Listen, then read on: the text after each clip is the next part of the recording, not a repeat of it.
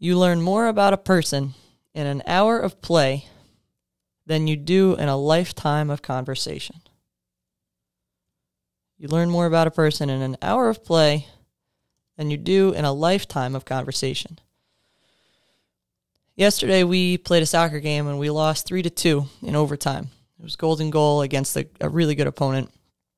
And it was a physical game, but fair.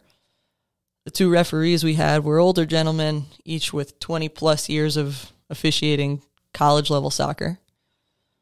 So these guys knew what they were doing, and they were courteous, and they were nice before and during and after the game. We happened to have 3 penalties inside the 18 box during the game. 2 of those were fouls, and 1 was a handball. And they were the right calls. They were the right calls. They could have really probably gone either way, but I had no problem with the calls they made. They happened, and that's fine. Of the 3 penalty kicks, our keeper saved one of them. That was amazing. They whiffed one over the top, and they made the other one. So again, all fine. No big deal. The opposing coach, who I had spoken to before the game, seemed like a nice enough guy, managed to get himself a yellow card for screaming at an official and wanting an offside call with maybe 6 or 7 minutes left in regulation.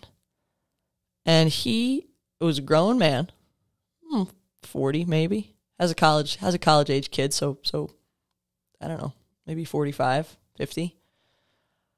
Grown man jumping up and down, fists clenched, like pounding the ground almost, getting himself a yellow card for screaming at the official for an offside call. And so after the game, and I tend to be relatively composed, the only time I'll really get mad is if a kid is at risk of getting hurt. Then kind of the mama bear in me comes out. So after the game, I went over, and shoot, they scored on us golden goal maybe 7 minutes in, 6 or 7 minutes in. So it was a great shot. No problem with it.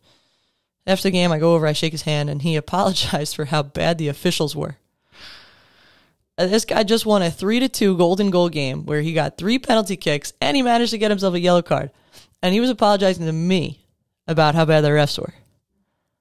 And I try not to complain, and quite honestly, there's a referee shortage, so all I said to him was, hey, I'm just grateful that they were here, because we got to play, and there's an official shortage, and I thought they did all right.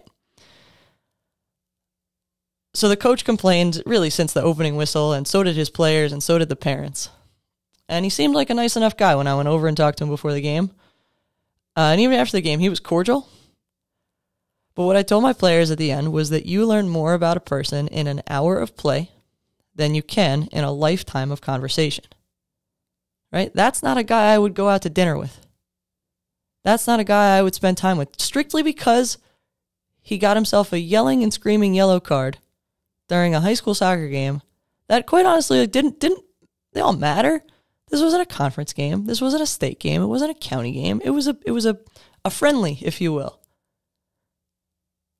So people's true colors come out when they compete. And my challenge for you and for myself is, are you the same person when there's a score being kept versus not? And is a conversation with you reflective of how you are when you're competing? Because I get it, it's emotional, and we're invested in the kids, and we're invested in the game, and that's good. Are we the same people? That's my challenge for you. I appreciate you. Thank you for spending some time with me today. Keep getting better every day.